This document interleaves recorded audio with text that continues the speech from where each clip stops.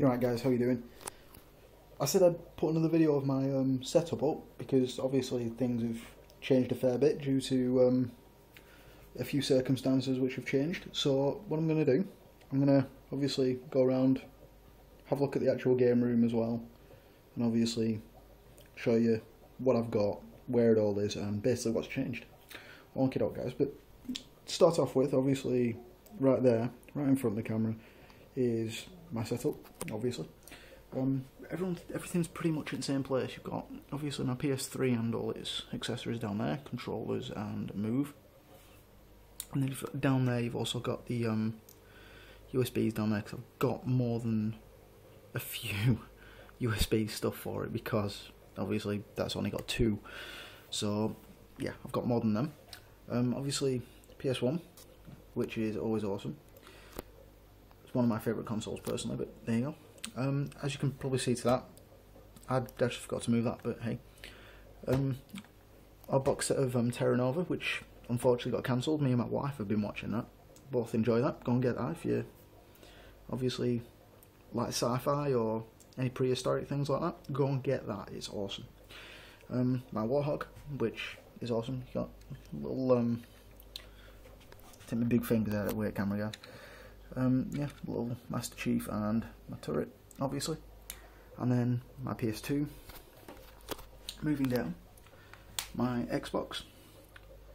And below that, you've obviously got my Wii, GameCube and N64 as well.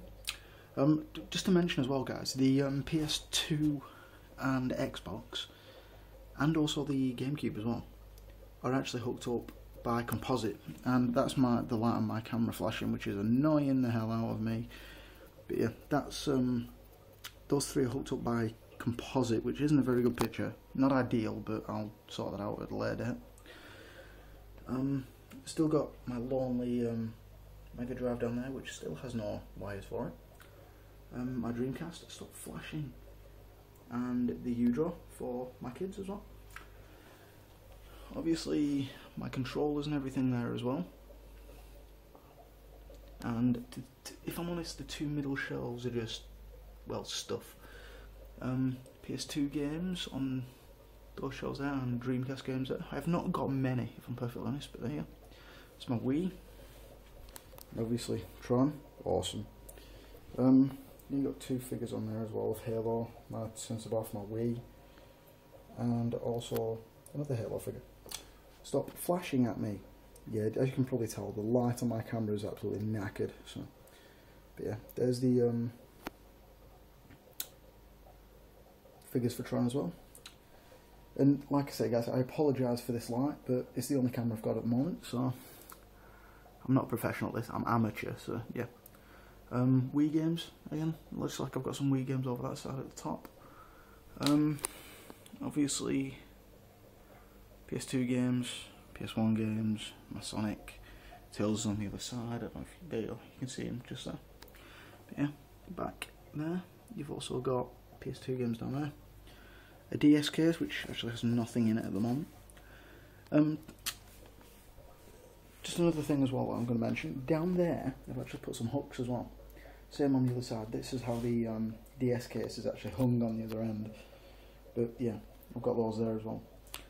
And obviously the pictures that I had, which are the two that my kids made there at the bottom, and the two that I drew. My N-Man poster, sorry about that glare, it's horrible, isn't it? My San Andreas poster, which actually came in a Vice City box, which makes no sense. And two other pictures that I've actually drawn on as well. That is just my pride and joy in my my Assassin's Creed 3 picture. Absolutely awesome. It didn't actually cost me that much, it cost me about £5. So yeah. And then that there, which is the internals of an Xbox controller, which didn't actually work, so I thought I'd take it to pieces and basically put it on a backboard and show the displays in it. And if you can probably see, the actual analog sticks and everything, the triggers and everything still work. So yeah, that's awesome. Next, photo, well, picture, which is awesome.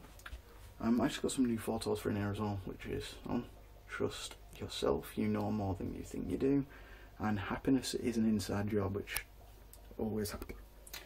And there, if you look behind, I've actually got 2 Tron figures down there as well. Connor, out of Assassin's Creed 3, and my Sonic pot, which my kids use anyway, and Tron. Okay, now this is what's changed, guys. Now, down here used to be a lot of PS2 games which aren't there anymore. Just PS3 games. The bottom shelf, which used to be PS2 games, is actually currently empty and very dusty. Yeah, and Wii board, which my wife uses as well. But yeah, come over here. All the PS2 games that were at the bottom shelf now are actually on here, along with a few gaming books, which 2 Skylander books, which are for the cards, which those are actually my kids, and then some guides as well, and the spell book for Book of Spells. And yeah, that's all the PS2 games that were on the bottom shelf. Now, obviously, if we come a bit further along here, you've already seen them, guys. My Tron and my Halo. Then on here, this is what's changed. Obviously, fishies are still there. And a few books and a CD player, which I put a CD player in here for a reason. Mainly because I like a bit of music while I'm gaming. Sometimes when I'm playing old games, which really don't need you to listen. So I've put that in here as well. Now, the top of this has changed. This used to be full of boxes. I've had to put the boxes away because I'm getting a bigger collection of games and little bits of trinkets, and this is one of the trinkets I've been trying to set up for a while. I don't like stuff like Warhammer, but for some reason I've kind of got into the Halo Lego, or Mega Bloks as it's named.